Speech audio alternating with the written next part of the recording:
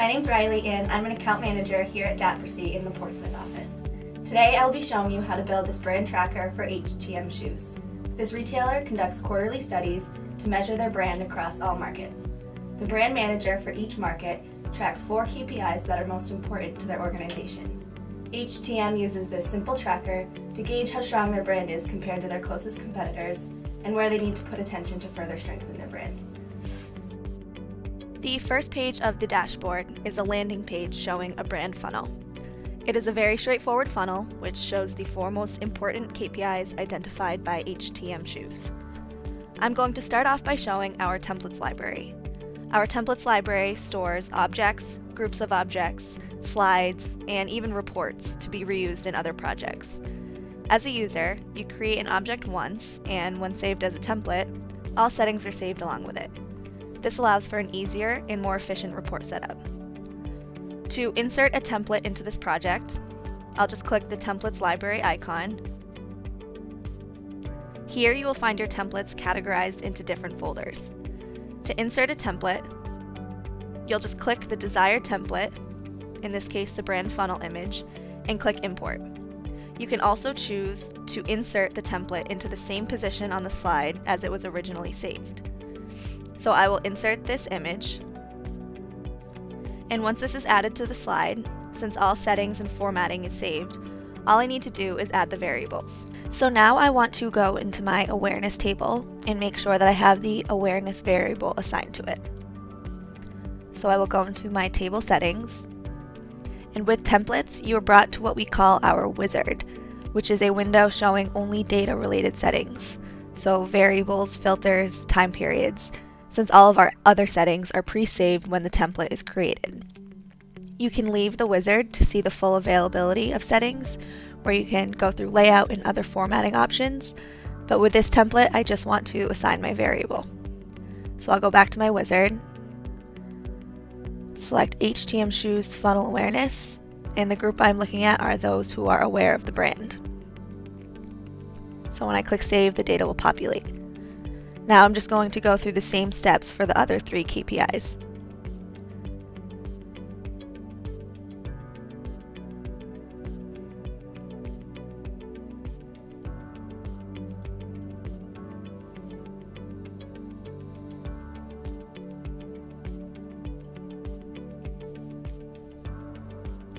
The tables on the left will show the conversion rate between the metrics we just added. For example, in this first table, I want to show the conversion rate between awareness and consideration. To show this, I want to go into the table settings and apply the associated variables for awareness and consideration. So first I will select my funnel awareness variable and also make sure my consideration is selected.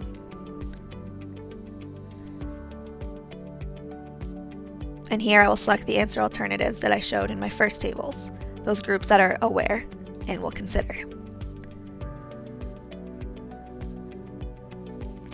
Now that the variables are assigned, I need to turn on my conversion rate. So in this example, I'll go to awareness and enable my benchmark. So I want to compare against my rows, since that's where my 2 variables exist.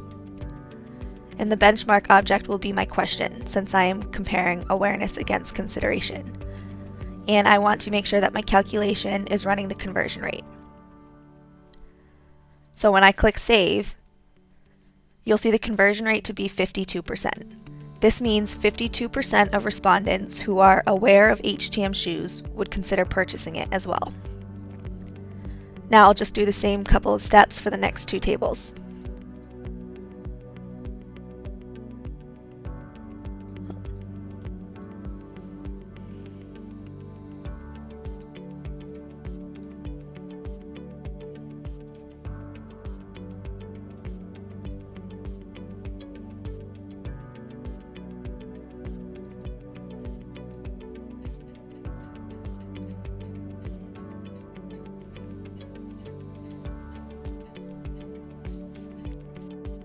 I'm now going to add some line charts that will show the same KPIs but trended against HTM and the 4 main competitors. I'm going back to my templates library, and this time I will insert a line chart.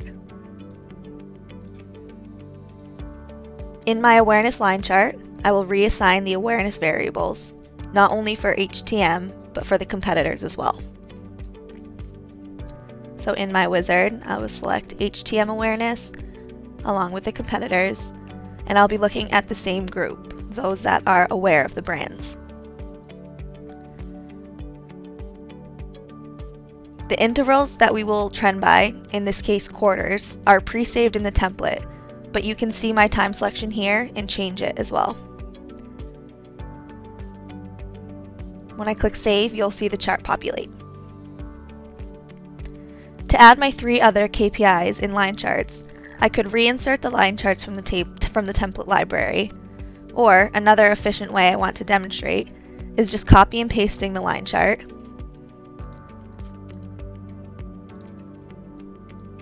and now all I need to do is reassign the variables. So instead of awareness, I now want to look at consideration.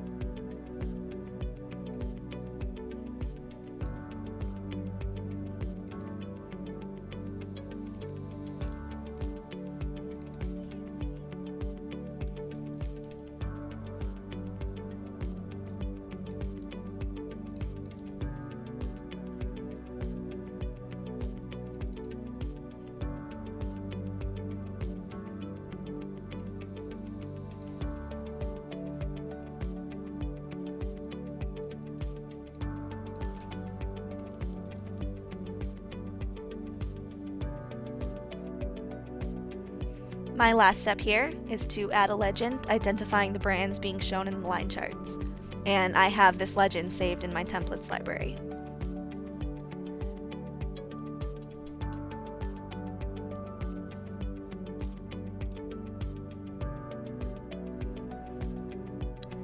Finally, I'll just finish this slide up by adding my headlines and subheadlines at the top.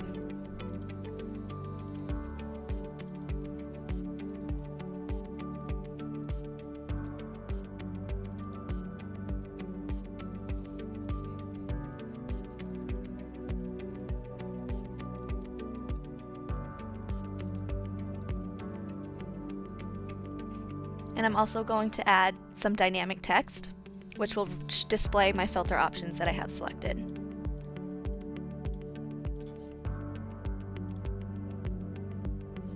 So when I click update here, you'll see my dynamic text update to show UK as my filter selection. I will finish up this page by adding lines going from each metric in the brand funnel to the respective graph.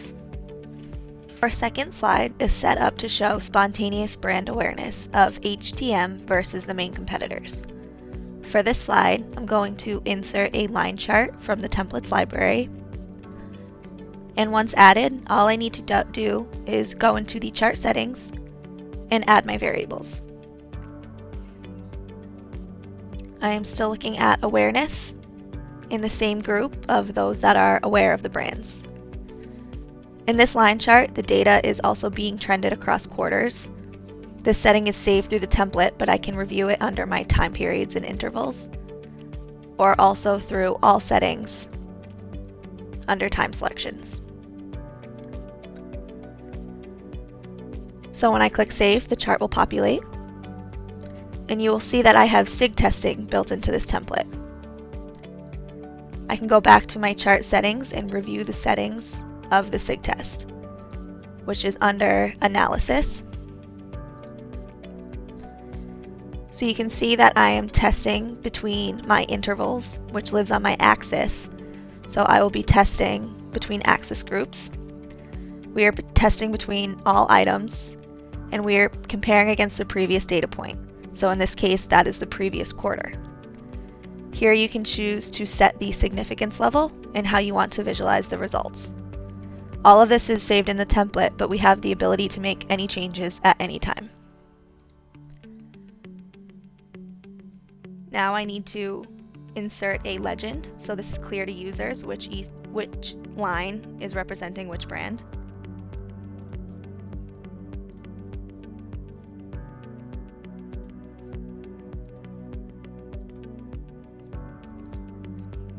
And my final step is to fill out the headline and subheadline.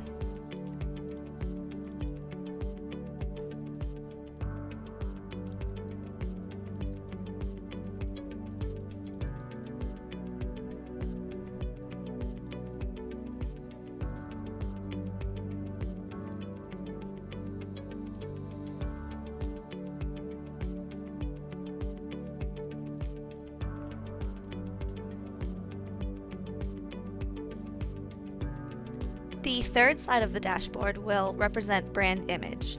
This page will compare the HTM brand against the two main competitors across multiple product attributes. In this slide, I can actually go into my templates library and import the entire slide.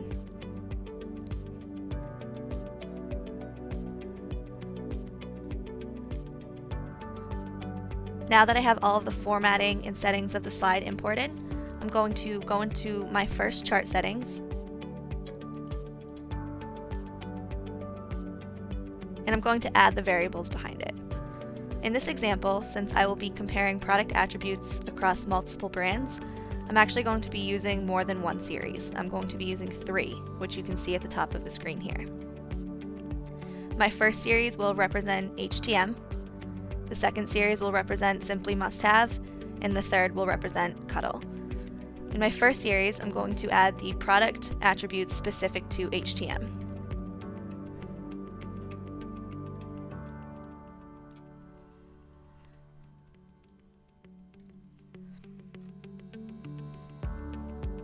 In the next 2 series, I'm going to go through the same process of adding the product attributes specific to Simply Must Have and Cuddle, respectively.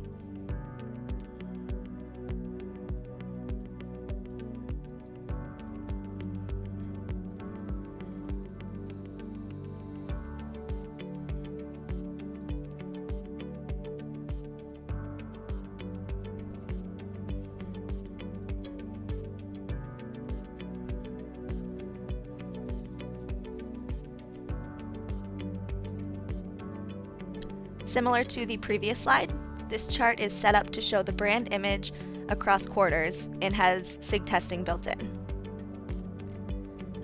On this slide, I also want to include the deviations to the previous wave, in this case to the previous quarter.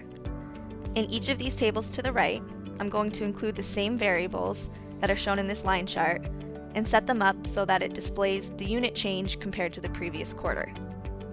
So starting off with the HTM table, I'll go into the chart settings and include the same product attributes specific to this brand.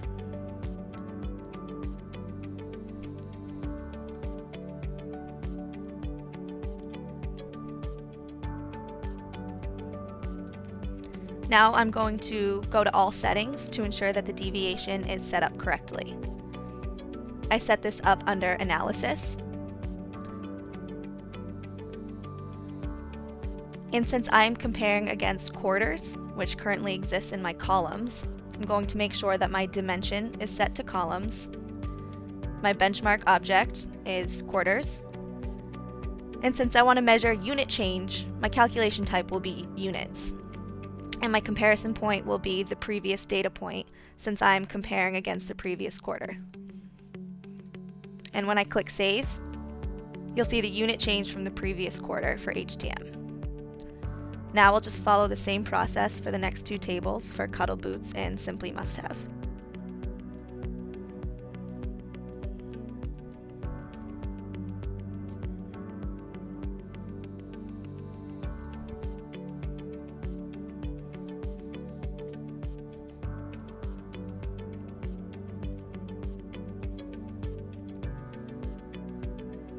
And now my brand image slide is complete.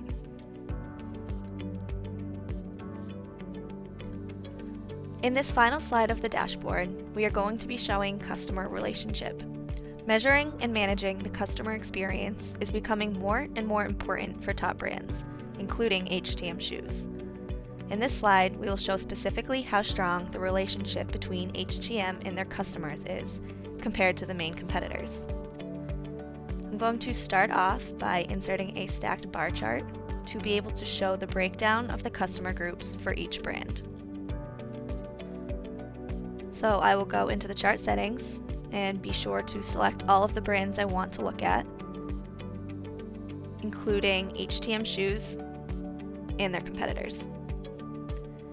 The answer alternatives that I select will represent the breakdown of customer groups: friends, strangers, and enemies.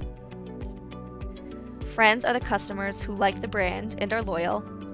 Strangers know of the brand but don't have a relationship with the brand. And lastly, enemies are those who would never buy the brand. In this chart, I also want to set the sort order to reflect value descending specific to the red section, which will represent friends. So I'm going to leave the wizard and go to all settings. And you can see below my chart preview that I have the option to sort by value descending.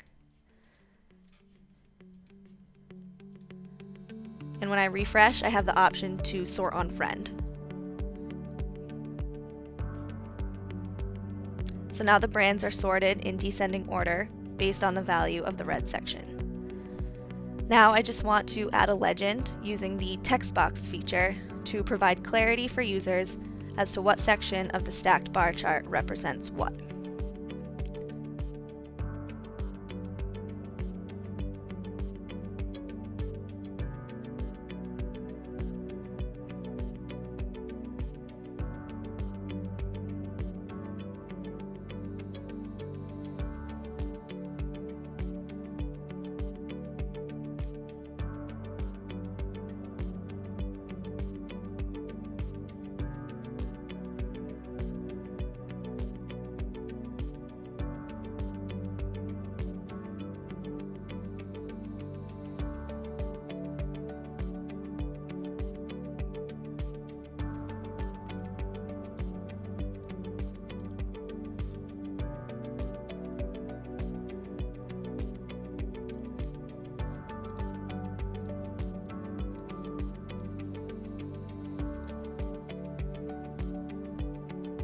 Now that this chart is complete, you can see that HTM has the largest share of friends, 52% of their clients are strangers, and only 4% fall into the enemies group.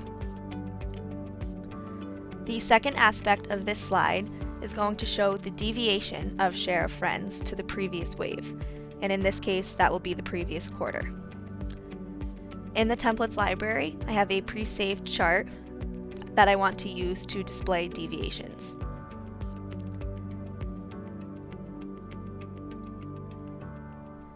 Now that I have this chart inserted, I will go into the chart settings and into the wizard, and I still want to look at all of my brands. And this time I only want to look at friends, since I'm going to be looking at the difference of the share of friends.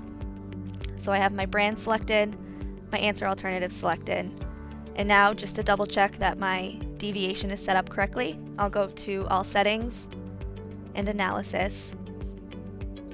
And you can see that I have my quarters in the legend, so my dimension is set to legend, my object is quarters, and since I'm just looking at unit change, my calculation is units, and I'll be comparing against the previous data point.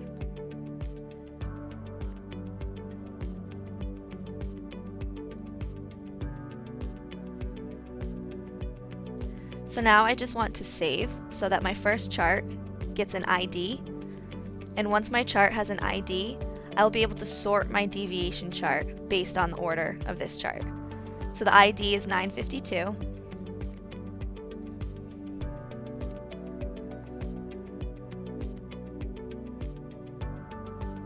And in all settings, you see I have the option to sort on another chart.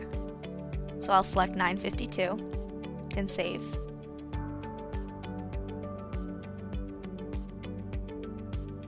And this makes sure that these deviations align with the brands. and this will react dynamically to filters and can reorder, and the relationship will stay the same.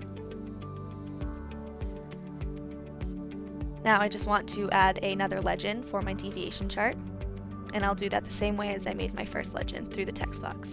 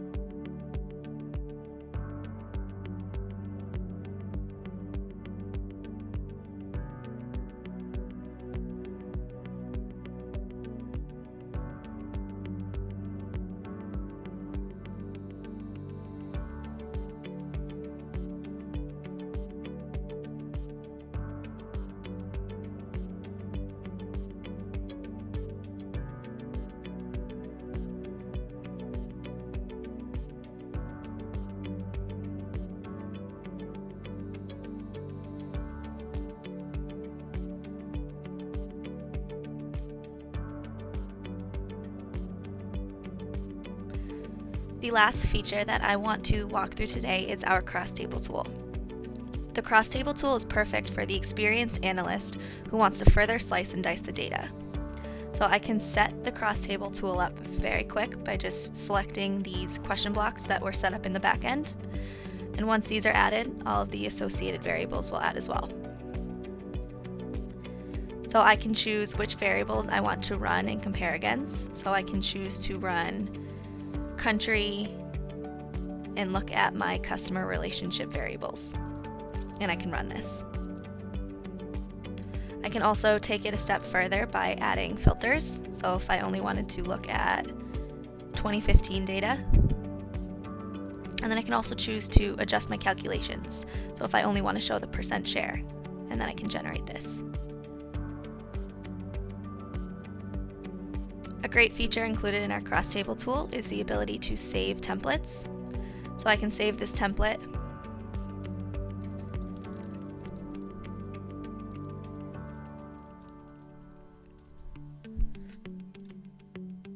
and if I set it as a default template, this will be the first table to load along with all of the settings and the filter selections that I made when a user logs in. They won't need to make the selections again. It will load by default.